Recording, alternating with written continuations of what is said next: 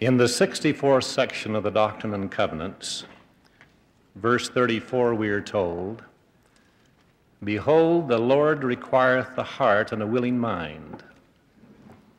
There are many such people, both on a church service basis and some giving their full time to respond to the challenge of getting the materials to you on time. Under the direction of the First Presidency and the Council of the 12, a Department of Internal Communications has been organized. 3 members of the Council of the 12 are advisors to this organization. They are Elder Gordon B. Hinckley, Elder Thomas S. Monson, and Elder Boyd K. Packer. We're grateful to them for their continuous inspiration. The Department of Internal Communications has assignments in 4 major areas: instructional materials, magazines, administrative services, and distribution and translation. The Director of Instructional Materials, Daniel H. Ludlow, and all who work at his side have the responsibility to coordinate curriculum planning, to supervise the writing of curriculum materials, and to direct the correlation of these materials. Meetings are held with representatives of all of the priesthood committees and the executives of the auxiliary organizations that influence the lives of the members of the church. These are top-level planning meetings, and there are beyond these meetings innumerable hours, days, weeks, months spent in the actual creation and correlation of these materials that are produced under the direction of these committees and organizations.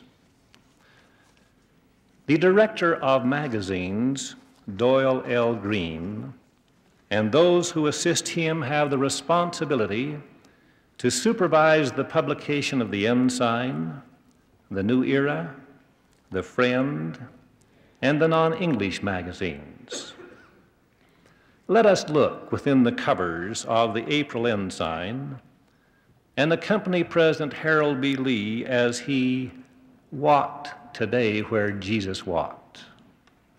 He begins by saying, "For 3 glorious days we walked on sacred ground and felt the influence of the greatest person who ever lived, Jesus the Christ, the very Son of the living God." May we visit with President Lee the Church of the Nativity in Bethlehem and hear him tell us, "There seemed to be in this place a kind of spiritual assurance that this indeed was a hallowed spot." May we just pick up his final paragraph. "I came away from some of these experiences never to feel the same again about the mission of our Lord and Savior. I had impressed upon me as I have never had it impressed before what it means to be a special witness. I say with all the conviction of my soul, I know that Jesus lives. I know that he was the very Son of God. And I know that in this church and in the gospel of Jesus Christ is to be found the way to salvation." This we find within the covers of the April issue of the Ensign. What a tool for the use of the home teachers, or to be shared in family home evening. The magazines will become more and more vital because they will be interwoven into the curriculum of the church. There will be a discernible move of the magazines into a role of aiding the family in their family home evening. The Director of Administrative Services, James M. Paramore, and his associates supervise the budgeting within our organization. Their responsibility is to assure that we utilize these sacred funds with the deference they are due. They are charged with production coordination as well, and will keep us informed of any item that is falling behind the predetermined schedule so that corrective action can be taken immediately. The first publication of this dispensation was the Book of Mormon, the result of a translation of ancient records given to Joseph Smith by Moroni, who had hid them up for the coming forth in our day. The first distribution, namely the Book of Mormon, was when the prophet Joseph Smith's brother Samuel went forth to declare that the Lord had spoken again, and the book he had was the evidence of the fulfillment of prophecy. This was prior to the organization of the church just 142 years ago, this past Thursday. The translation and distribution in our day is directed by John E. Carr. He and his able assistants have charge of warehousing and distributing all of the English materials, as well as having the responsibility of translating, printing, warehousing, and distributing the non-English materials of the church throughout the world. To accomplish this task of bringing these hundreds of items to those who require them, members of the church are working in 28 languages that reach 60 countries. By tonight, catalogs of the 1972-73 materials, together with pre-printed order forms, have been mailed to you who are in the United States and Canada. A similar procedure is being followed by the distribution centers in all parts of the world. May we give you a report of the present status of these materials for use beginning in September.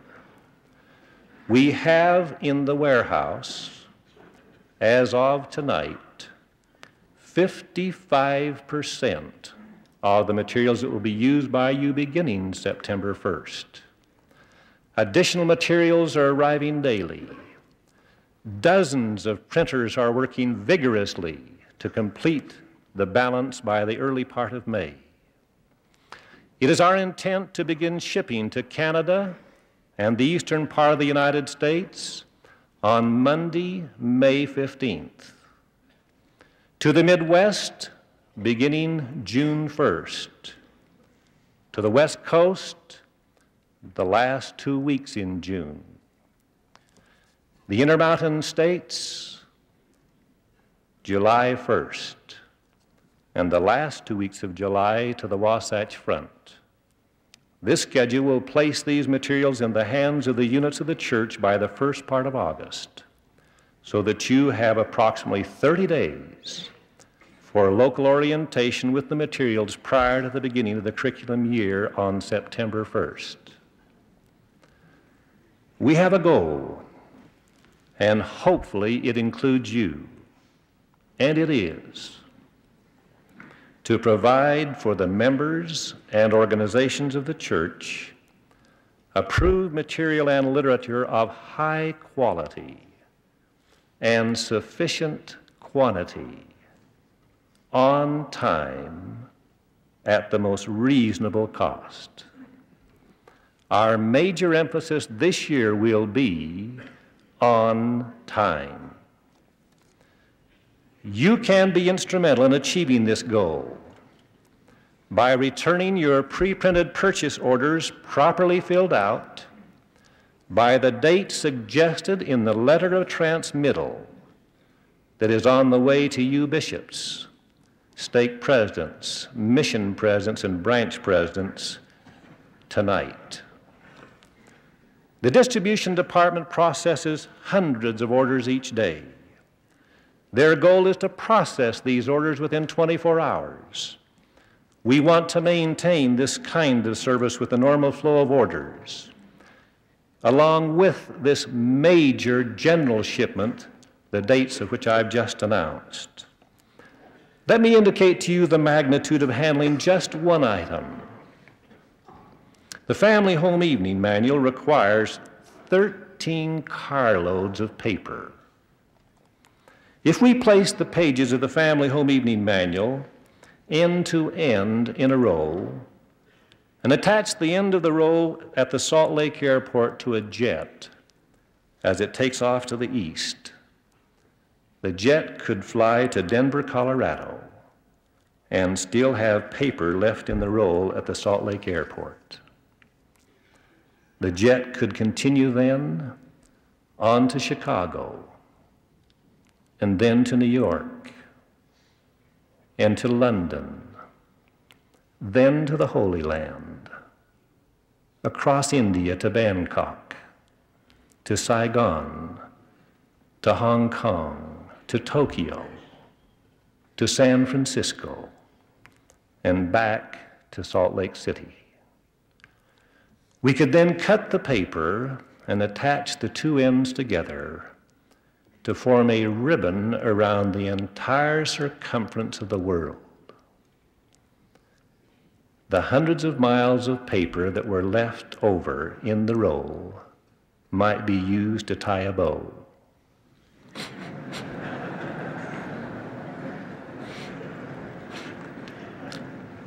This is just one item, brethren, of the hundreds of items in the catalog.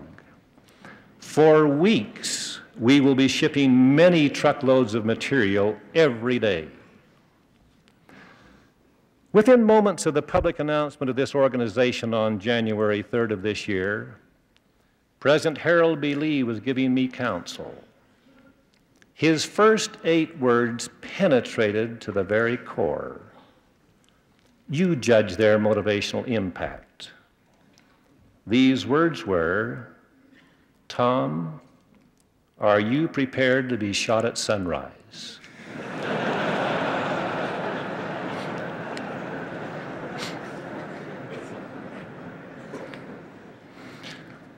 We've learned that this execution date is at daybreak, Friday, September 1st, 1972. And as we've distributed this message to our organization throughout the world, one small 3-letter word has been added. Are you prepared not to be shot at sunrise? This is our international slogan.